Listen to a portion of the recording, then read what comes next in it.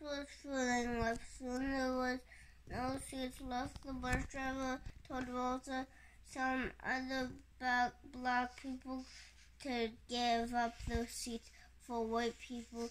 Rosa was the only who did not follow the bus driver's orders. The bus driver told Rosa she would have to arrested if she did not get up. Still, Rosa would not get up. So, hold on. What arrested mean? Like you go to jail. Yeah, why? Do you feel that fair? She has to give up her seat, otherwise she would go to jail. That's the law. Yeah, at that time. Let's continue. But not the law this time? No. Rosa Parks was arrested and taken to jail. She was told to pay a fine. When Rosa was released from jail, she decided not to pay the fine. Instead, she fought to change the bus law.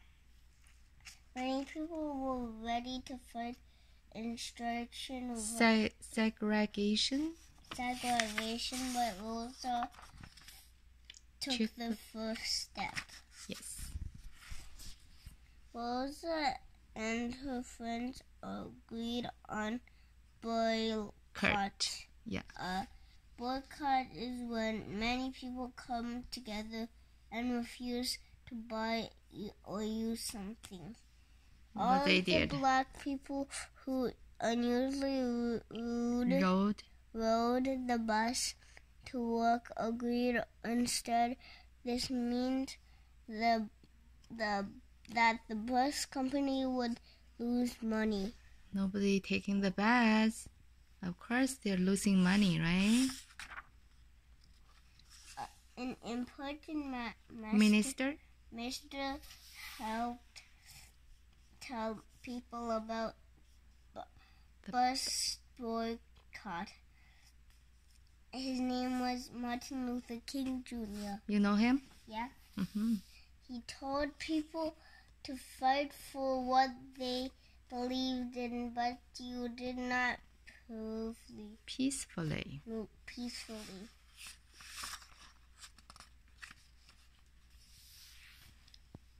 Wait, the boycott was going on. Rosa's lawyers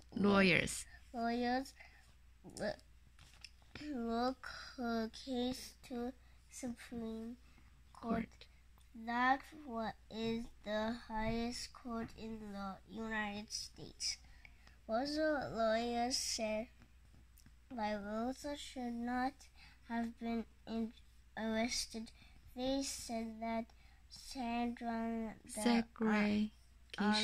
on the bus should be arraigned against the law because the insurance treats black people unfairly.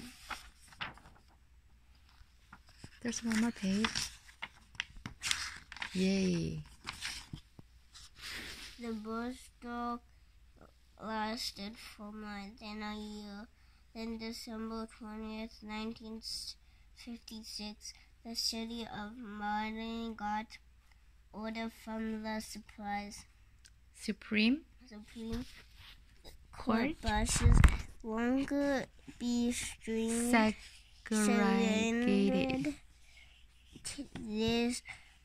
This was a great victory, but many restaurants, stores, and even hospitals were still not open. African Americans took many years and many battles to end this segregation. Yes. Rosa Parks had worked hard for civil rights moments. She had many honors and rewards for all as she did, but one right stands for before them all. All right to be treated fairly and with respect. The end.